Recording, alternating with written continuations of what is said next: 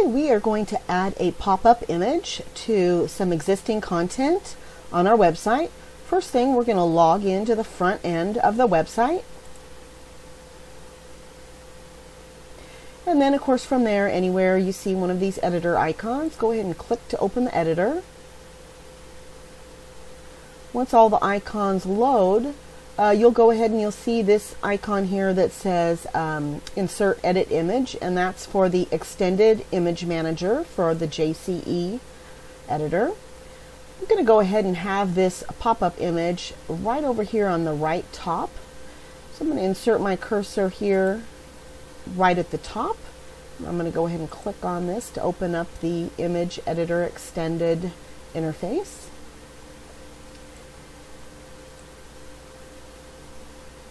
Here I'm going to go ahead, if I wanted to, if I had already uploaded the photos, I could just choose them here.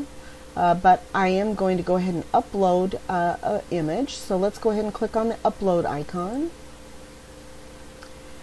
And new with the version 2 is you're able to drag and drop files here. But also available is the same features that you had in the 1.5, which is to browse. I'm going to go ahead and resize this image for the main image to be 640 pixels by 480, and have the thumbnail. I want to have my thumbnail just a little bit larger though. So I'm going to make it 200 pixels.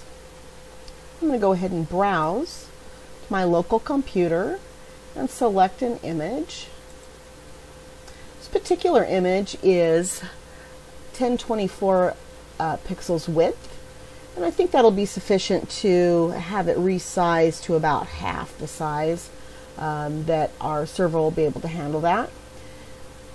These days, cameras take photos that are so large that the processor on the server won't be able to handle really large images. So if your image is, say, 2000 pixels width or more, you want to go ahead and use a traditional photo editing tool on your computer to resize that image before you upload it to the website. Okay, so let's go ahead and proceed. And now you can see it's loaded here, and now I have to click upload. It'll give us a little progress bar as to how it's proceeding, and 100% and done. I'm going to go over here to this pop-ups tab, and I'm going to select the JCE media box pop-up, and then click on my tulip image that I just uploaded.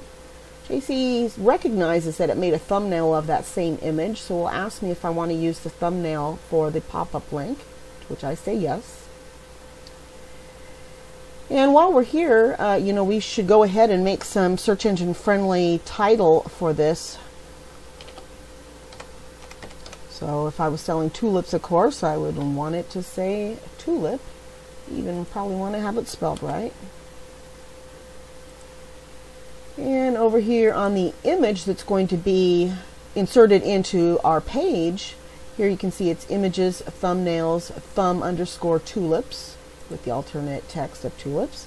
It's the dimensions of the 200 pixels like I had asked. It made it proportional. It didn't make it that 90 pixels that it said on the interface, which is great.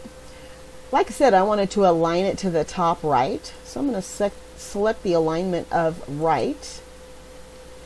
I also don't want to have any border around it, but if you wanted one, you could sure specify it here, but I'm just going to say 0 for those browsers that might want to load a border. I'm really not looking for that look on this. I do want a little bit of margin so that the text doesn't go right into the photo, so I'm going to say 5 pixels. I'm going to make it equal all the way around. It gives me sort of a little preview as I'm doing this here, how it might appear in the article. So I'm going to go ahead and insert it now. Ooh, so far in the editor, it looks pretty nice.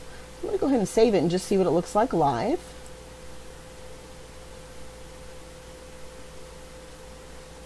Pretty nice.